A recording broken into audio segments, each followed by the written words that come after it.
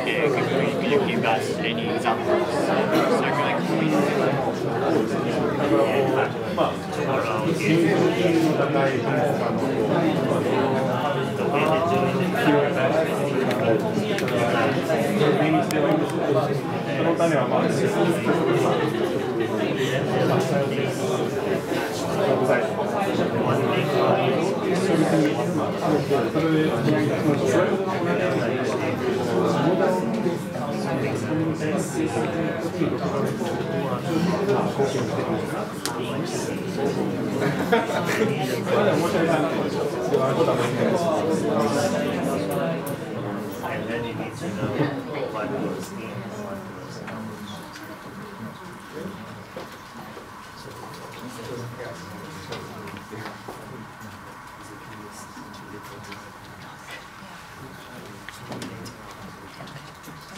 ちょっと途中なんですけれども、講義の内容が、今基本的に英語だけで言ってるんですけど、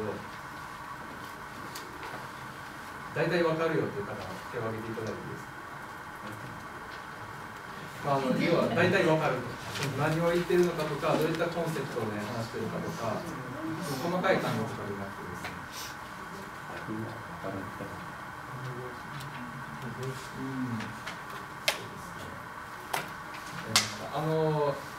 大体の方が分かっているということなので、分からない時があったら、全体の場でもし上げにくかったら終わってからでも途中でもいいので手を挙げていただいたらそばまで行くようにしますので、もしその、ご質問いただいた内容をここでシェアできれば、それをまたこういった質問が今あって、こういう話をしてますというのを、途中で止めてでもできるかと思うので、ちっちゃく手を挙げていただいて読んでいただければと思います。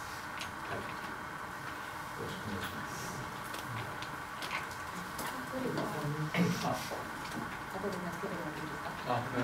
それはその質問の時、Q&A の時です。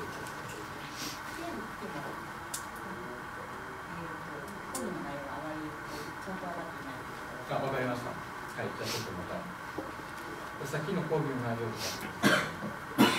か。さっきの講義の内容を、すごいざっくり説明してしまってですね、経済活動みたいなところがすごい直線的に進みすぎているんじゃないかというのにまず疑問を感じられている。でそこで循環していく経済っていうのを考えるときに植物の種に着目してみると答えがあるんじゃないかっていうような話をされています。で植物の種っていうのは植えてそれがまだ芽が出てくると、植えた以上の効果があるし、でそれ自体が土地のなんていうんですか、多様性を進めていくような感じがあってですね、すごく分かりにくい。なので、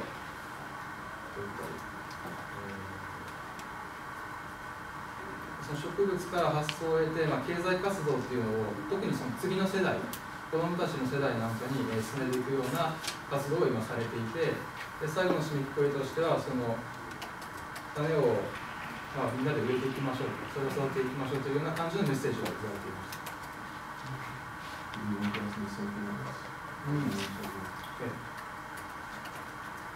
全体の内容として、the question is about the whole concept of presentation. はい、もしもっと個別のご質問とかあればですね、また手を挙げていただければと思いますので、はい、よろしくお願いいたします。Thank you. So we move on to the second presentation.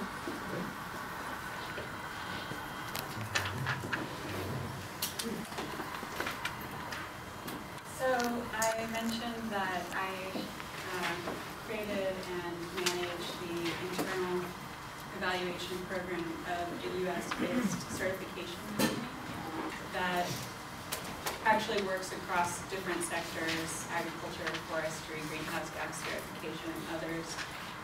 I work in our forest management certification as well as forest-based supply chain certification. So if you have seen the FSC label on a wood product or any kind of paper product, or PESC label, for example, those are labels that were awarded, or those are certifications that were awarded based on an evaluation and a certification process that a company like ours conducted. Okay. Please do raise your hand if I am going too quickly or being too quiet. もしちょっと会話のスピードが、前で喋られているので速くなってきたなとか、ちょっともうちょっとゆっくりがいいなというときは手を挙げていただくと、ゆっくり喋っていただけるです。Feel free. I think it will really help us also, right? If you think it's going too fast, just that would be really helpful for us as well. Yeah. Thank you. Okay, so the focus then of the observations and the opportunities that I will be sharing are specifically to do with innovation in voluntary, privately held standards for environmental, social, and economic performance that a company can choose to be evaluated against. This is distinct from a government-required standard that has to be met. This is a voluntary decision, and that places our work at this intersection between companies that are trying to make profit and also trying to create some kind of positive impact within that for-profit model. So that is a sort of potential tension, but it also is an opportunity for a lot of creative thinking about how we can approach business differently.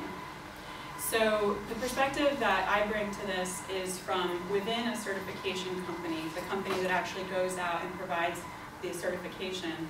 But my perspective is sort of like an outsider within my company, because I am constantly evaluating our operations, specifically how we operate internationally in many different contexts, from Malaysia to Japan to Egypt to throughout Europe, India, throughout the world.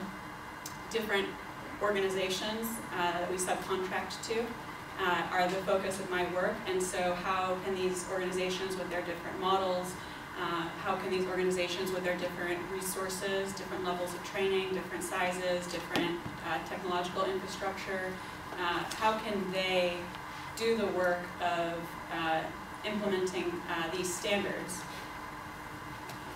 And myself, since I work for a for-profit company, I'm always looking at how we can do our work more efficiently, how we can improve information flows within our company, how we can bring better ideas forward for how we do our work.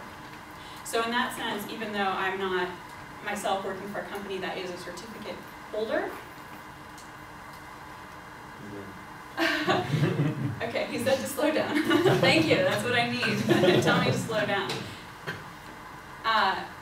I face similar constraints, which are that we have to meet standards ourselves in order to be credited to operate, to do what we do, and we have to do that within a for-profit context. So that will be part of the perspective that I bring, and how we can look at certification, how we can look at these, what many people might think of as constraints that companies impose on themselves for how they do business in order to do business better, more sustainably. How we can look at that as not just a restriction, but actually a catalyst for creativity and new problem solving, as well as how we can look at that as an investment in the employees themselves, how it can be an investment in creating a new company culture through certification. So I'm not here representing my company actually, and I'm not here representing any scheme. I'm here to raise questions as a stakeholder essentially, who sees the value of certification and believes that it is important to raise certain questions, to interrogate certain questions in order to look forward to the future of certification. What will be the model that works? What will be a way that this can be leveraged to make optimal impact? So a few questions that will be a focus are: how can market-based certification of environmental and social performance play a role in conservation and resource management, distributing benefits both to companies that are certified, to communities, and potentially, though this is not as often considered, to governments as well, and to end consumers. Another question is, how can certification, this voluntary market-based certification, catalyze innovation? How does it rely on innovation? And what further opportunities are available to be realized, to be valued, communicated, and invested in particular to expand the impacts, to make them more efficient for conservation and communities, and by understanding the value of certification for companies beyond outcomes that can be simply assigned a monetary value. So getting outside of the framework of a cost-benefit analysis that may be more conventional. And thirdly, could certificate holders, could certified companies benefit from thinking of certification as participating in a community of companies, a community that needs to grow, where there is mutual benefit from that growth? Thinking of it as an ecosystem, not just as competition. How are we doing on the pace? Okay, all right. So I see this as relevant because certification is a mechanism for objectives that have the utmost importance for facing climate change, for facing the challenges of upholding people's rights, cultures, quality of life for all. And I think that looking at these questions can help us identify how we best put resources towards certification. So with certain successes for this model, this certification model, I think when I asked if people had heard of FSC or PEFC, people kind of nodded. So the success we could say so far is that in the case of FSC, for example, this is a scheme that has existed now since the early 90s. It has more visibility. We are seeing a multiplication of the types of environmental and social certifications available in the marketplace. In fact, it can be kind of overwhelming in San Francisco, where I am from, because you go into the supermarket and when you look at products, you see so many different claims. And I work in this industry and I don't recognize all of the claims. So if the value of certification is supposed to be a signal, is supposed to be information conveyed to the end consumer. It's good to explain FSC, not everyone knows. Oh, okay.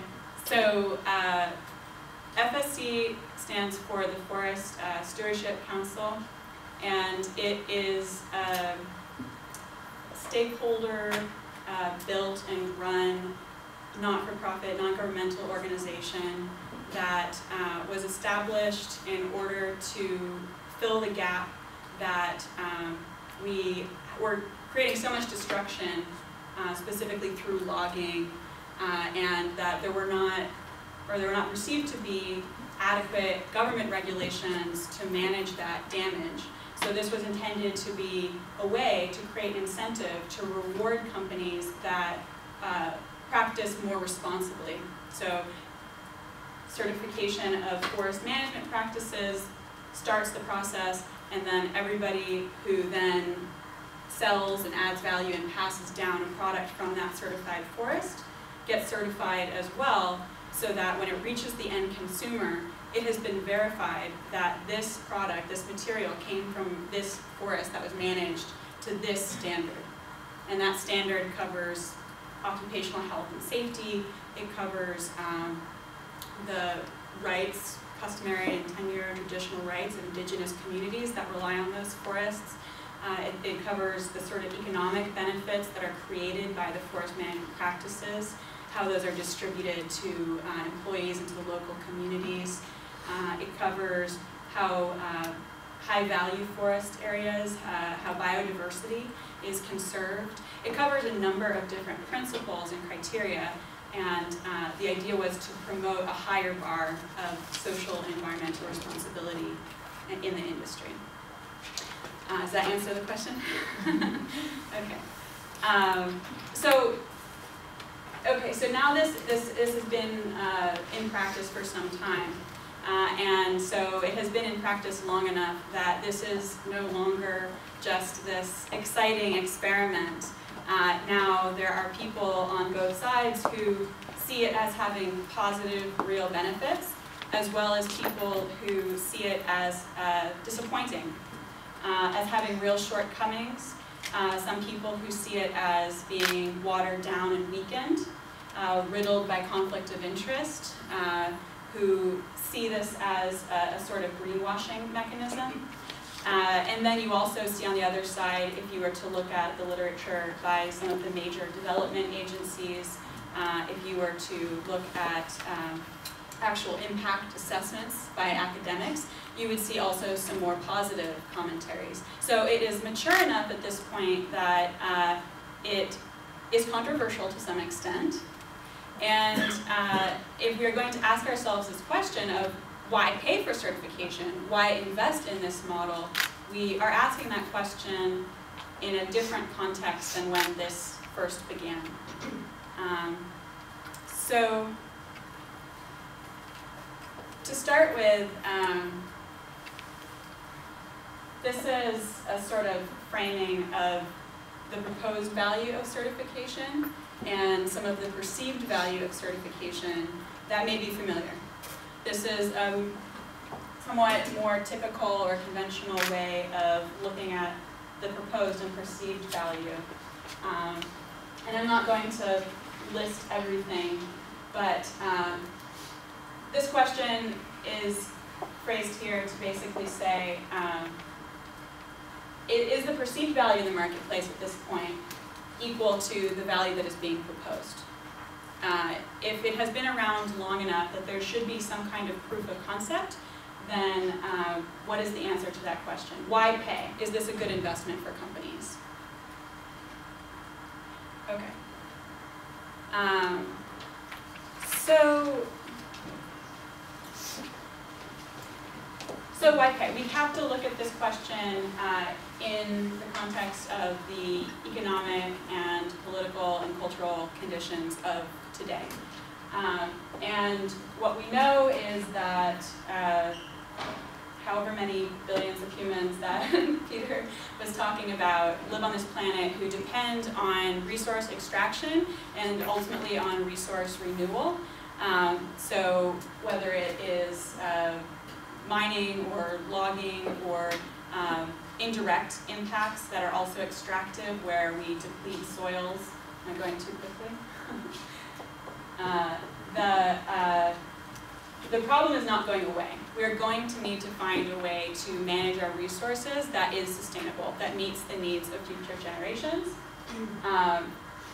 And where are we in terms of certification being a good way to do this? Well, we know that internationally, this is a mechanism